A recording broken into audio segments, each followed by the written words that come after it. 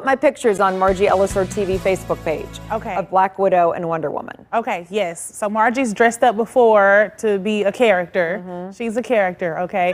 Well, we asked you all, who would you dress up as if you participated in Comic-Con? They are having in-person convention this year for the first time in 2 years. So we heard from a few of you guys. Good morning to you. James Turner, he said, Swamp Thing. This heat has me feeling like he would fit in.